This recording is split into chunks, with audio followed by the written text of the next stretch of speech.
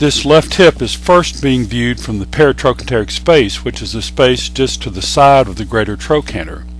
A viewing portal for the sub-gluteal space is being pre-positioned with a spinal needle, and a canula is then introduced.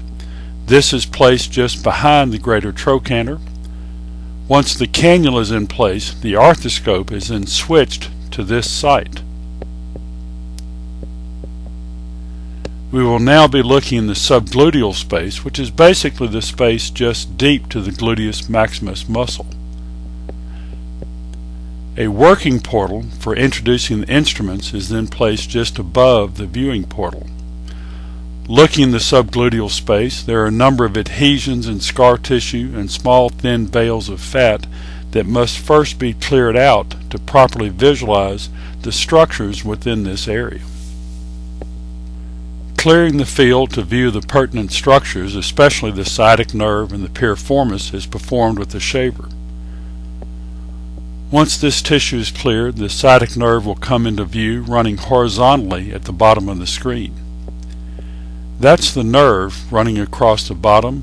There's a little nutrient vessel within its substance. The piriformis will be running perpendicular to the nerve, running from top to bottom.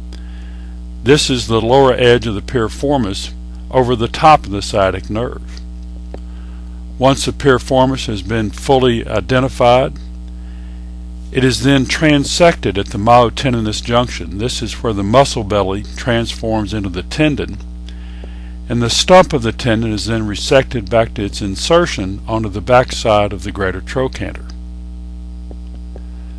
The muscular portion must then be dissected back to the sciatic notch to make sure that the nerve is fully freed all the way up to where it exits from inside the pelvis at the sciatic notch. There's a fibrovascular band at the lower border of the piriformis which must be resected as well. Careful coagulation of these small vessels is important as they lie close to the sciatic nerve.